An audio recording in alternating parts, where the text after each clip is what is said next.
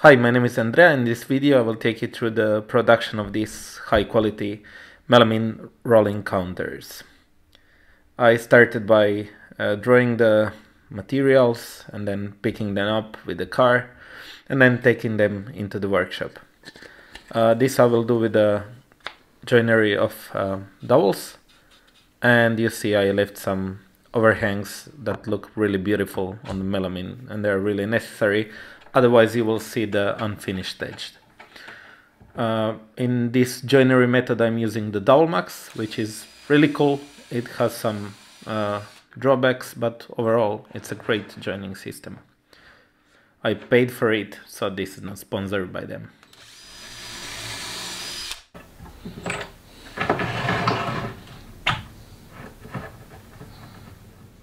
I'm here using a rod that sets just the distance between the dowels, and then I use it again on horizontal holes, the same rod with the same distance and same holes, and then the holes align pretty much perfectly.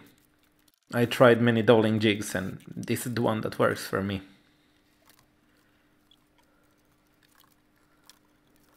After dry fitting, I place some marks so I know which part goes with which one, and then I joint it, flip it around, and in some places you will see I had to use the dowel pins to center the position of the melamine things. Here is a pro tip for you: if you use dry fitting, use these assembly dowels, which are great. You just sand the dowel a little bit and it's much easier to take apart and put together. Once the pieces were ready to glue up, and I had to think about before gluing them up not to glue them up and then I have to drill the holes, because that would be really difficult to align. So the pieces that I could glue up, I immediately glued up, and then I continued with dry fitting and again gluing and then placing other parts.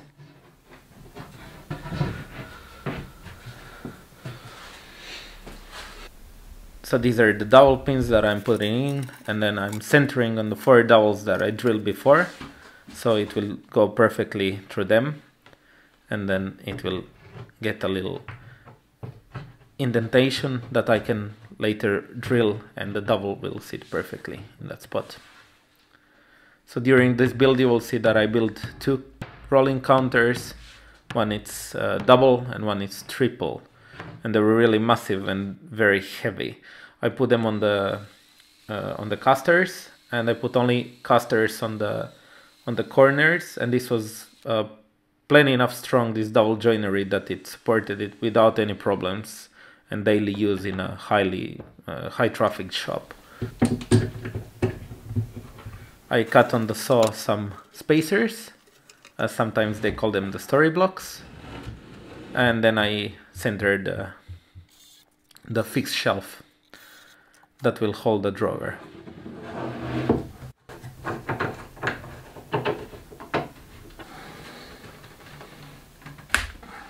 So a lot of it is assembling, then putting dowel centers, then tapping it in place, marking the spot, drilling it, and then putting it back.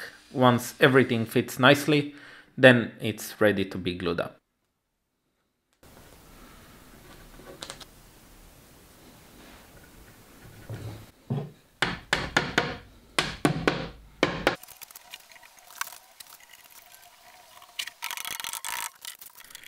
And here I'm using the Bessey parallel clamps to clamp everything. They're just fantastic. Then I placed the holes for some casters. I put the casters in, but later I took them off because it was really weird to turn around the cabinet, and upon delivery I took them off because they could be easily damaged in transport, so I installed them on the place.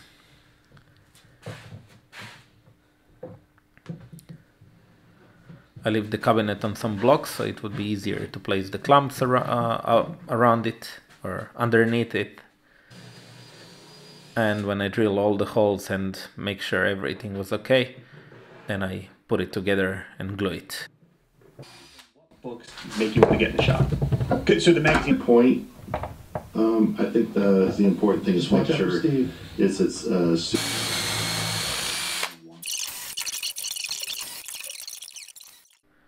it's important that if you use the same side of the cabinet, then you use the offset doubles, otherwise they will hit each other in the middle. This is because I don't have double sides in the same counter. It's only one side in the middle, only one panel in the middle.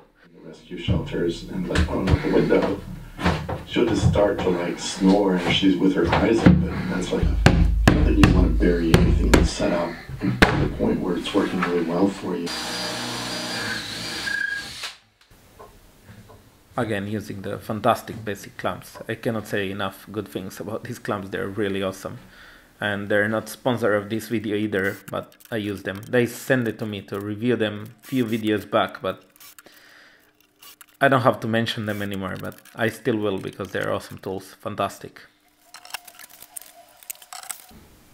When I glue the dowels, I make sure I put the glue inside of the hole and then on the dowel and then put it in. So plenty of glue goes, and this really gives it strength.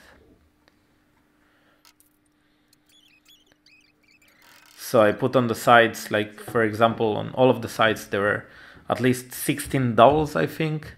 And even though this is really hard to center, so all the dowels align, this is challenging.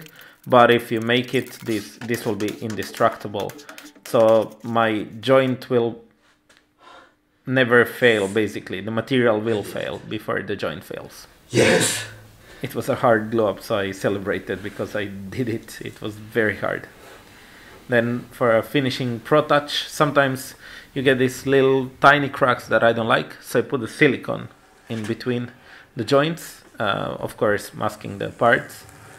And then it looks just beautiful. The end result is fantastic.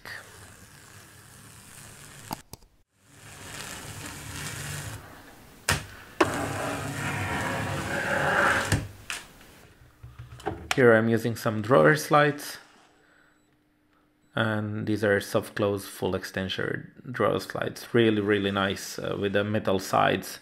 So you just basically assemble the drawers. It's really easy to install, and they have held up fantastically. It's has passed 1 year, and they work better, even better than the first day I installed them.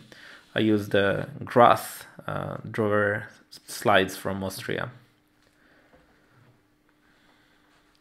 Then the tops, they were quite heavy, very thick worktops, very durable also.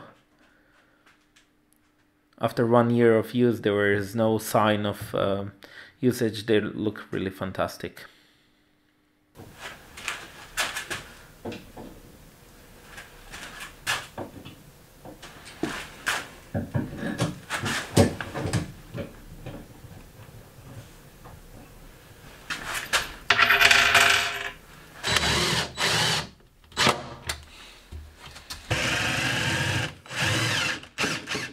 The back part of the countertop was really difficult because I didn't have the space for my driver, so I used a little ratchet, which is fantastic. I love this thing, but it takes time. And here you can see me assembling the drawers from the Grath system, and they're really easy to install. All you need is these drawer sides that are pre-made for you and have all the holes that you drill into melamine or materials that you use, and just join them together. It's really easy, really simple, and they work fantastic.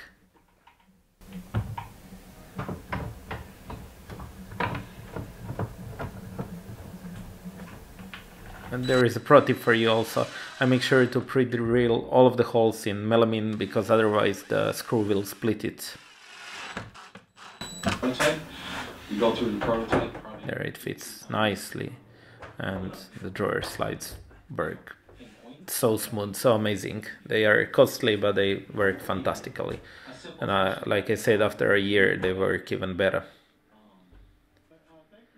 So I measure for the front. There is also a jig that you can buy from this manufacturer, but I find it quite expensive because it's plastic pieces that cost a lot of money, so I just took a measure.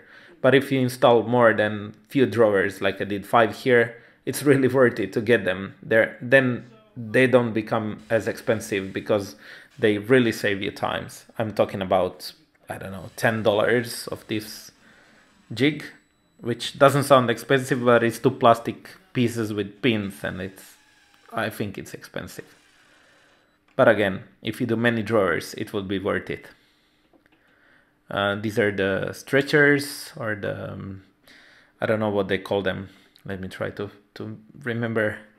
Railing. It's called a railing here. I don't know in your country how is it called. But I put some railing. The front is installed. I just clicked it in those pieces, and there the drawer is finished.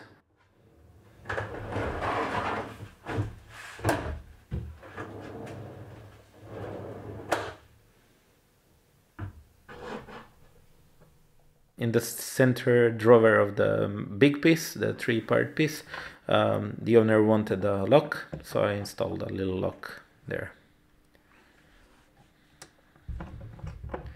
I thought this process would be challenging because I never installed lock before, and this is my first time that you actually see me, but this was quite simple. Just a whole few measures to make sure that everything would lock together, and that's it. Drill some holes, put the screws in, cover the keyhole with a ring that they provide, and you can just lock the drawer. That's about it. This is not a high security lock by any means, but it's just a quick prevention of somebody opening the drawer really quickly in case that owner is not looking at that split second.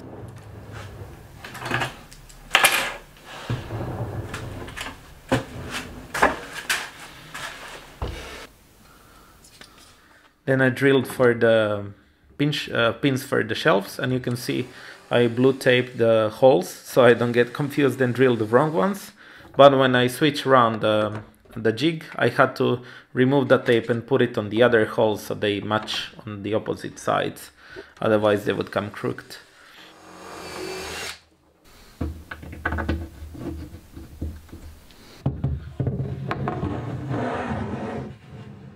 And there I put the shelves in place. Everything fits fantastically, just reference from the bottom, and it came out perfect. This is the big one and the small one. I'm really pleased how they turned out, and they're just so stable. You could jump on it and it wouldn't break. That's just fantastic. I'm very, very, very pleased with this project, and it was a great commission piece.